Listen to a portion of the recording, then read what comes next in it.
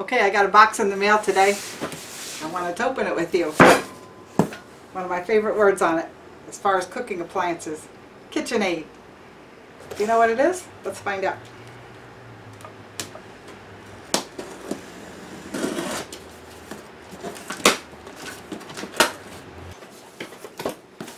Alright, let's see how to get this out of here. Another box. Alright, here we go. Certainly packaged tightly in here. It's a KitchenAid food processor.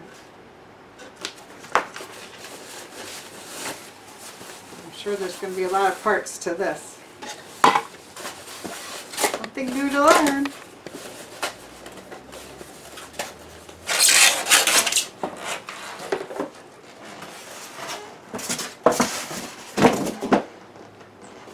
Alright, now we're getting to the nitty-gritty. Let's see what we have here.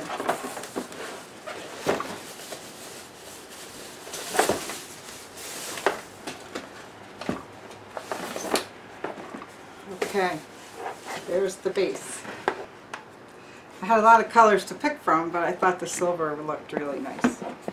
Kind of blends in with the refrigerator and other appliances without adding a different color here in the kitchen. And there's lots of parts. However, what I liked about this one is that all the blades and pieces and parts are all contained within the bowl. It's a large bowl, that's for sure. It's 13 cups. But everything gets nestled into the inside. Okay, alright, now the bowl is 13 cups and it contains most of the parts here, so it's a nice place to store things. Let's unopen the latch. And there's a picture here that shows how to stack everything in. I'm going to keep that. It'll be like putting a puzzle together. Alright, here's one piece. I really don't know what to call all these pieces yet, but this has a grid blade, so if you're making cubes, I saw them demonstrate that. It goes into that, through that. Then you have a lift out rack here. One of the features that I liked when I thought about getting this is it has a spindle in the middle that seals the liquid. So when you want to clean it up, you can add dishwashing liquid, you can add water in here, and you can run it like a self-cleaning thing. So the liquid won't be oozing out of some food processors in the past that I've had a hole in the top there, and if you had too much liquid it would pour out. This will be contained. Yeah, I never had a food processor so fancy as this. Let's see what's inside the rack of tools.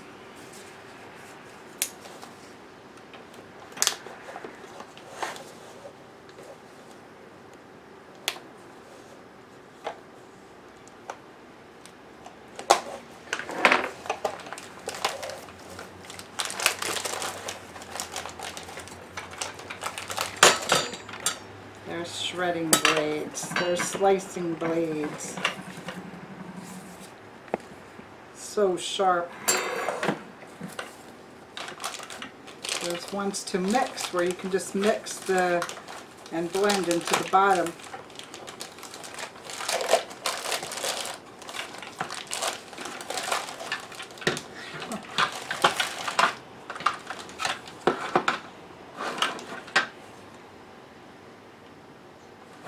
This is the dicing cleaning tool, so that when you're using the dicer, you can clean it this way and push the food out.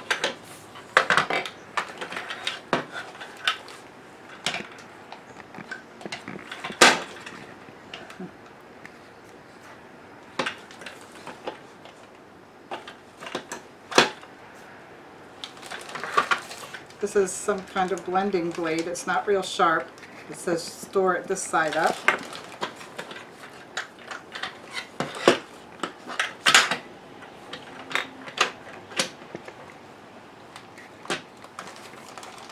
This is a multi-purpose blade, and it is very sharp.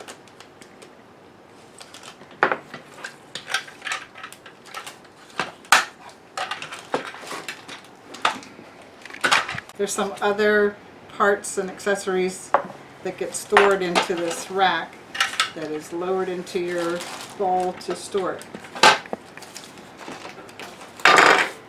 This tells you. Okay, according to the picture, we have everything out now. All right, here's all the pieces. I really have to read and learn about this and watch some instruction videos, and I want to really get to maximize this appliance because this is a real beauty. It can do so much stuff. It can even make dough and pizza dough and bread dough, all kinds of things, in addition to chopping and dicing and slicing every vegetable that we bring into this house. So I'm going to go over it and learn about it, and I'll show you more about it later. Okay, to end this unboxing video, I kind of wanted to show you a little bit more of the power of this machine. So since I was getting ready to make some soup today, I thought I'll show you how to cut up these vegetables using the slicing blade. So hope that helps you to see how the machine works. I won't show you every single blade, but we will in the future when we make some other things, right, Rick? Mm-hmm. Okay, so here's how the thing is closed up and put away on your countertop. The only thing that does not fit is the French fry blade, which they gave us as an extra, and the lid that you can put on this container if you want to just store what you made in the refrigerator without this contraption on top. Okay, so that's the only thing that doesn't fit. Again, that didn't really come with this. It was just a bonus for this purchase. So everything else can be stored in here. Isn't that nice? It's really great. So I'll take it apart again here just to show you. First is our feeding tubes. Both of them are in there. And the lid snaps down over here.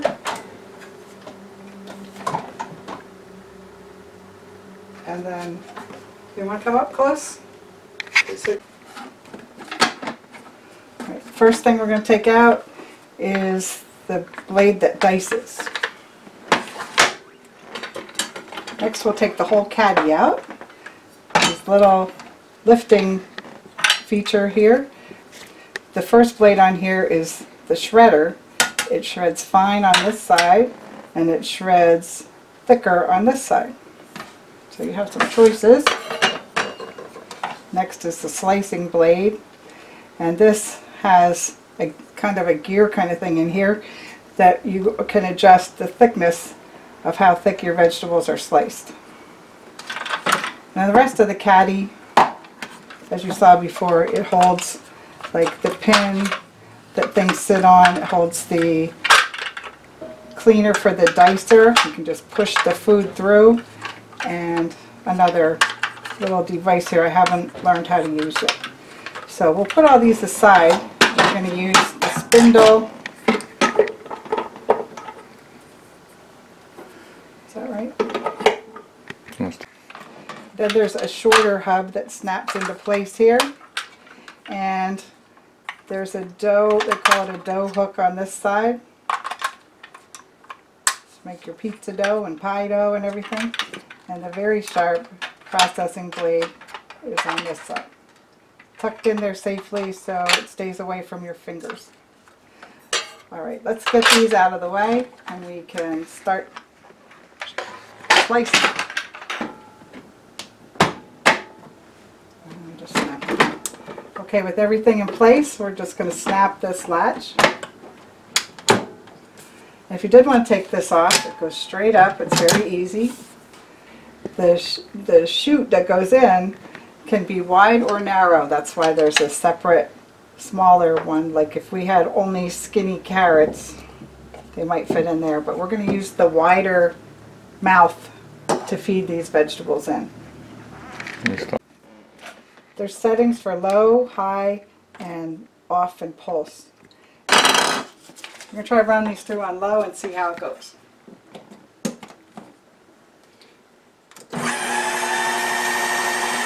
Now, The first thing we have to do here is adjust how thick we want the pieces to be. Now this part up here is what works with those little gears that I showed you. So it goes from 1 to 6. The other a few moments ago when I explained this, I said 7, but it's 0 and 1 to 6. So for very thin, we're going to go here, and that moves the blade to the right thickness. If you want it very thick, you can go all the way up to 6. For this soup, I would like the carrots to be thick and substantial, so I'm going to feed the carrots through on 6. Alright, now I scrubbed the carrots and they're very nice, so I'm going to leave the skins on, but you could peel them if you wanted. But I think they're going to be nice, nutritious carrots for this soup. So let's just put a couple in the tube here.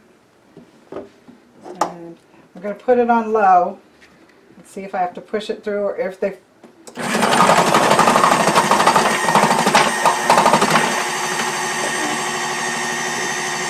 couple more. Alright, we're going to try it on. Alright, it worked very well on low. It kind of fed itself through, but if you want to keep the pieces the same, you probably should push it through or guide it. Let's try it on high.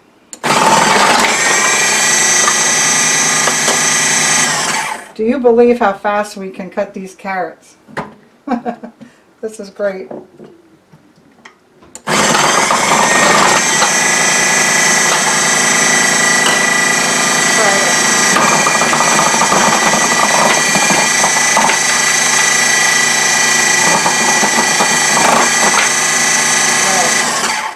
Alright, now we have our carrots shredded in the thickest setting that we can have.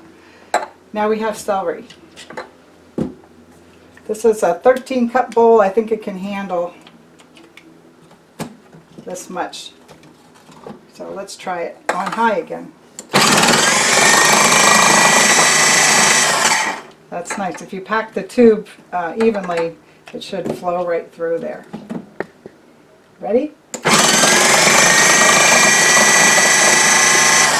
Wow. All right, let's add a little bit of red and white onion to this mix.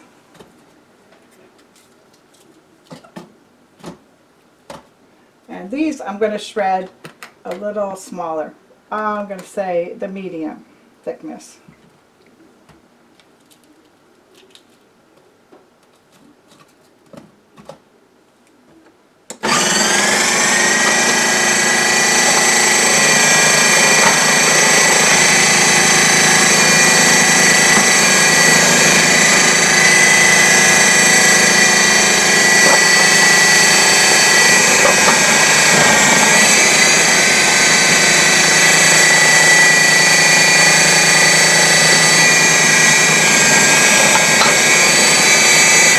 Alright, soup is ready to go. We're going to put this in a recipe later for carrot, kale, and white bean soup.